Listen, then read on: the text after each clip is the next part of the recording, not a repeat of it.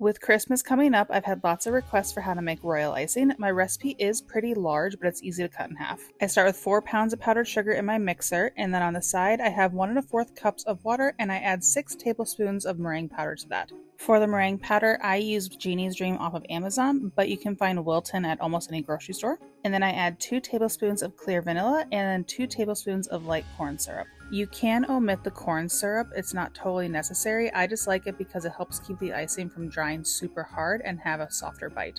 And then from here I mix the icing. I just mix it for a few minutes until it's well incorporated, and then I like to add some white gel food coloring. This is also not totally necessary, but it helps prevent color bleed and makes your icing nice and bright and white rather than being more of a translucent color. And then I mix it again, and then that is the whole recipe. This is going to give you a toothpaste consistency icing, so this is good for outlining or detail work, and then you're going to add some water to it to thin it out for a flood. This is shelf stable, so you just need to store it in a lidded container on your counter for up to 4 weeks, or you can freeze it or put it in the fridge for longer.